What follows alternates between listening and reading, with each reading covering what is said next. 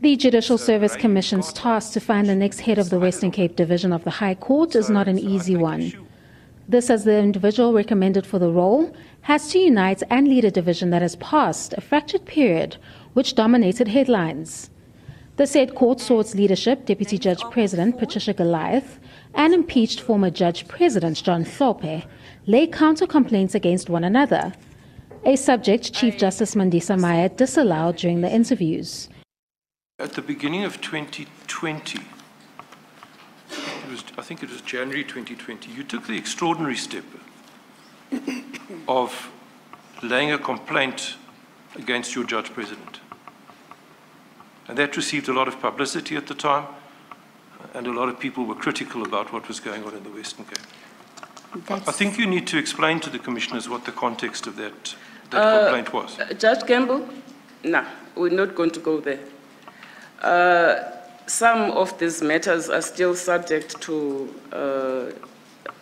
adjudication by the Judicial Conduct Committee and perhaps the Judicial Conduct Tribunal. And quite apart from that, I don't think it would be right to ask the candidate about things which concern someone else who's not before us to answer for themselves. So please just desist from that line of questioning. Judge Goliath, unlike the fellow contenders, had almost 2 years' experience as an acting judge president of the division, following the division's quote-unquote troubles.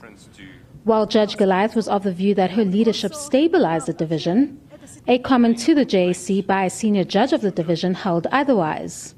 The said comment by Judge Ali raised serious concerns which brought Judge Goliath's leadership style into question.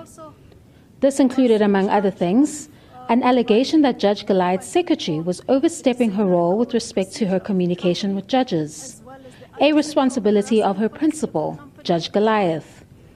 It looks like it's more than formal communication. It's actually substantive judicial work that is being conveyed through the secretary. I think that's really the concern. So the example that is made here at 6.11 is that your secretary has taken files to Judge Ali. And then Judge Ali says to her, no, I already have a file. And then she says to her, well, why don't you do this one virtually? And she does so without even discussing with you. So I think it goes beyond, this is just formal communication, into its substantive judicial instructions that are conveyed through the secretary. So the secretary's role is elevated, which is perceived to be offensive by your colleagues.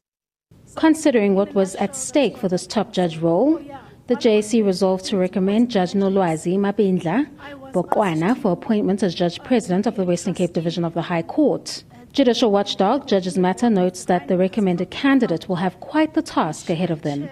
I don't think there's any getting away from the fact that it's a difficult division with a difficult history. We know that there are a number of very senior judges who are going to be retiring soon. The question of where the talent is going to come from is an issue.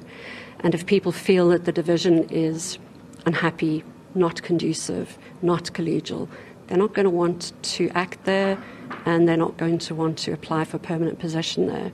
The JSC interviews continue on Tuesday to fill 4 vacancies in the Western Cape bench. Kani Mapanga, SABC News, Johannesburg.